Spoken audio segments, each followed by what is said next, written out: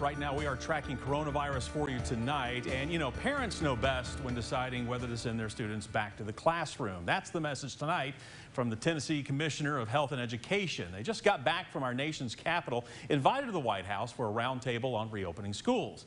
And as WATE 6 on your side reporter Blake Stevens shows us, although they're both optimistic schools can safely reopen, they point out the decision is a personal one for families. Tennessee Education Commissioner Penny Schwinn confident in the ability of local school districts to safely reopen, but she says it's going to take a lot of work. I do think that the majority of our school districts are planning and will continue to open in person starting this August and September. And I also think it's going to be necessary to ensure that for every district, there is an online or remote option. While many parents grapple with that decision, Schwinn highlighting what a classroom means to a student. When you think about very young children not having opportunities to engage with one another socially, that's actually a really critical part of child development. And so we're thinking about that. In middle school and high school, it's very similar. Some of the social development that happens with those critical interactions actually helps to build, and in some ways is as important as the academic instruction that happens at schools. Schwinn and Tennessee Health Commissioner Dr. Lisa Piercy at the White House this week, sharing their belief in the importance of in-person classes. It's our goal to get kids and teachers back in school so parents can go back to work.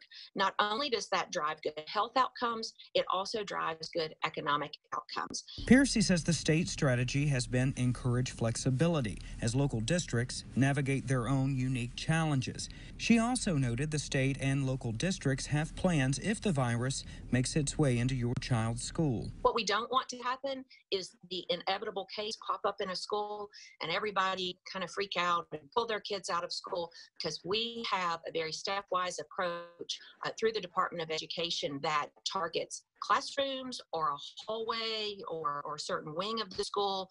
While she says most children who become infected experience little or no symptoms, plans for reopening schools also keep teachers, staff, and the community in mind. It's not going away anytime soon, so we have to be able to do it safely and move on with our lives. Blake Stevens, WATE 6 on your side.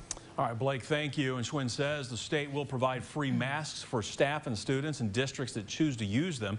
She points out, though, if you don't want to send your child to school in August, online learning offered by your district or by the state will ensure that your child is still enrolled in the district. This will also allow the district to continue receiving those state dollars. And just in the last few days, you know, plans have been released for Anderson, Blount, Knox, Jefferson, Hamlin, and other East Tennessee school districts. You can find the complete reopening plans on our website, WATE.com.